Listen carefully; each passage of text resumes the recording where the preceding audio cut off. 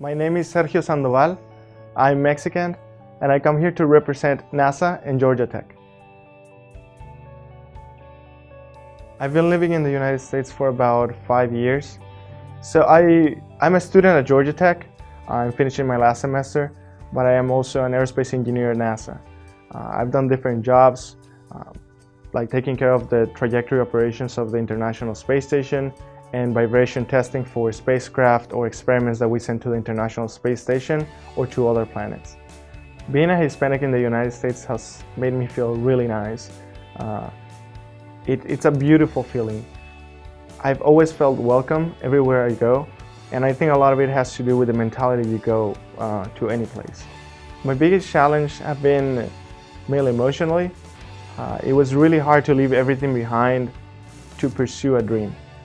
Sometimes I feel like I want to spend more time with my family, or that I'm missing out in some reunions with my old friends in San Diego.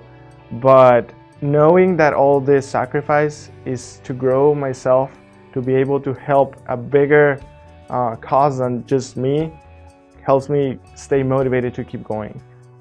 My next step is to graduate from my undergraduate degree in aerospace engineering at Georgia Tech, and then start working on my PhD in aerospace engineering and working alongside NASA in projects that will help develop space exploration to other planets and beyond. They should always keep goals in their minds and to be generous to the people around them. The most important achievements that I've had are when I help people that are really in need and that you don't expect any reward.